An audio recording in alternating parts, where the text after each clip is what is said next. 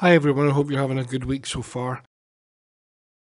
Every time I do a Nadine Dorries video, Ch4, something else pops up. And believe me, there's been a few. So imagine my surprise only a few days after posting my last video, Nadine is in the comments again, and this time refusing to answer questions on Ch4.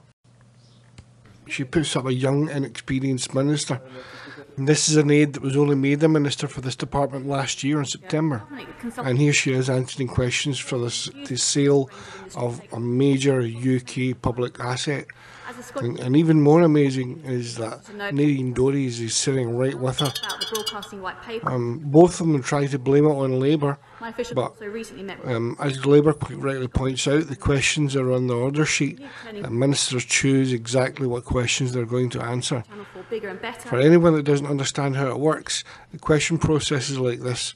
Ministers post questions and ministers decide which questions they're going to answer.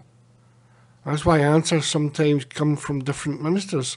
It looks jumbled as they pick and choose which ones they will answer, based on experience, should be.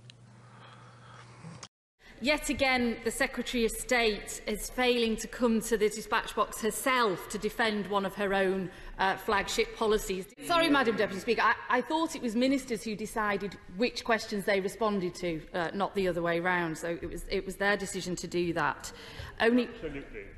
It's on the order paper, the question about Channel 4. I think it's also very indicative that Nadine Dorries has chosen to wear a pair of training shoes into the Commons.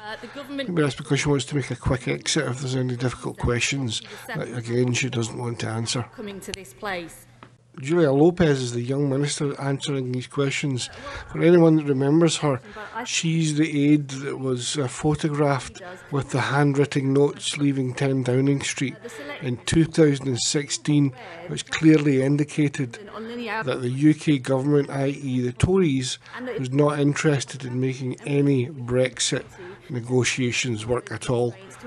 But amongst the handwritten notes, there's some that are quite worrying. One of them is, what's the model? Have cake and eat it. He purports to care about. Peter Bottomley. Further embarrassment was one of the other notes taken there that the French would be the most difficult. And remember, this was back in November 2016, and Brexit was actually executed on the 31st of January 2020. That's 4 years previous. Another one of the notes that looks as if it indicates that the Tory party has control over media is headlines won't change from now until, it looks like March. Make of that what you will. Needless to say, the responses that they gave were exactly the same as the other 4 videos that I've posted on YouTube already, so there's no need to bore your tits off with that. Anyway guys, if you liked the video, please like, subscribe and share. It really does help.